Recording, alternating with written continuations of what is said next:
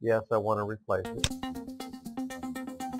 And okay, so let's get rid of that. When from creating here. schedules or We'll bring tables, those all again exporting in them later. into Excel file And format now for let's downstream use create is a common a workflow. resistor. Let's learn how DraftSight So first I'm going to do a 2017 little simplifies vertical this line process through the new Export and Table enter. to Excel feature. And I think I want the I'll demonstrate this new feature by zigzags of exporting my, a bill of materials from my drawing to Excel format.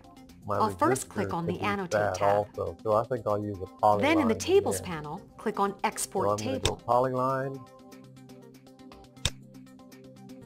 And that I'll select the bill of I materials want table the I'd like width to export, be,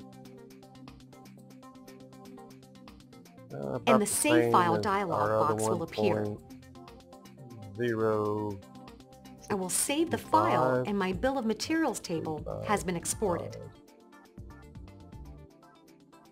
Enter and Saving a revision table follows the So, exact same steps. there. I'll click on the Annotate tab, And, oh, that's then in the that's Tables a little bit panel, much. click on Export I'm Table. going to change the properties on that.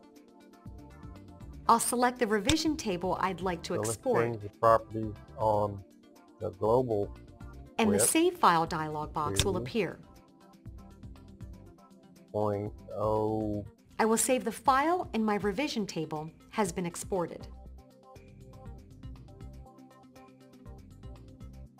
Let's look at the revision table file 4. in Excel. Sounds good.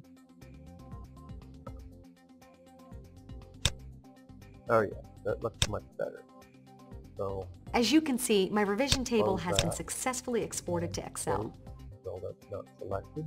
The ability to And now, export both bill of materials and revision to get tables to Excel the next files helps save angle time of and my increases accuracy when resistor, let's creating just project mirror that documents. one.